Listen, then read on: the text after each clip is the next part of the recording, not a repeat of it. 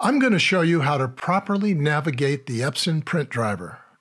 We're going to be printing an RGB image to the SureColor P5000 printer to a sheet of 1722 Epson Legacy Baryta, one of Epson's newer papers. So the first thing we need to do is we need to check that our image size is the size that it should be. And here we have a 20 by 13.33, which is an appropriate size for a 1722 print. So we're going to say OK. Then we're going to navigate up to View, and we're going to go into Proof Setup.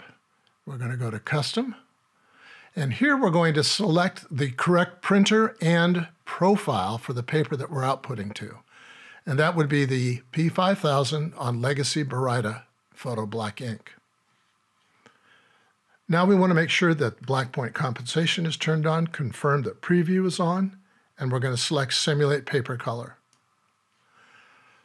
So now what we're going to do is to toggle between perceptual and relative and see if there's any noticeable difference between these different rendering intents.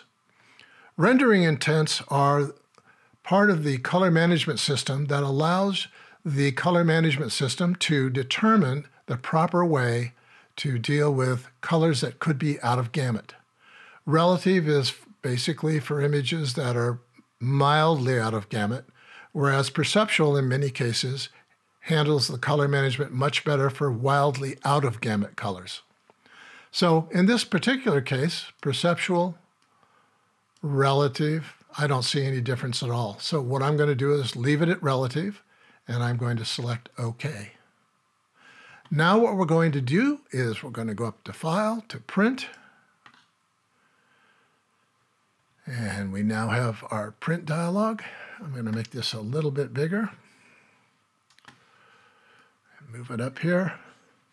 So we confirm that we've got our Photoshop Manages Colors, the SureColor P5000 series printer with the Legacy Baryta with Photo Black ink is the profile that we've selected.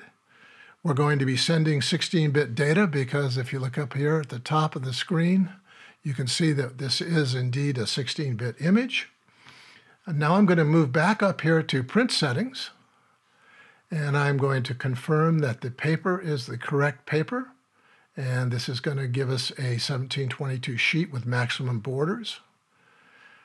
And then I'm going to move down to Layout, down to Printer Settings. And I want to confirm that we're going to be manually feeding it. This will not be in the cassette.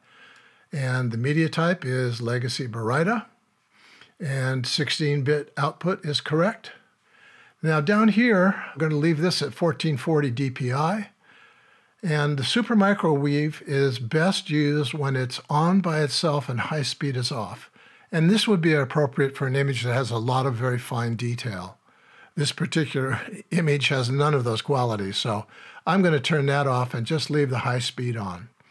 High speed is an appropriate setting if you've done the bidirectional calibration on your printer. And in this case, I know that our printer has gone through the bidirectional calibration. So we now just say Save. And we're ready to print. Just let me go over and make sure that everything is correct. Relative, black point compensation is on. Center means we've centered it in the piece of paper. Now down here, I'm just going to mention this because once in a while this happens. You may have set this to 110% for a previous print. And you're noticing that you are not seeing the correct image on your, in terms of size, the correct size of your image on your paper preview here. So very often you may have to scroll down, but you should check this because that should be at 100% and it should represent how that image sits on the paper.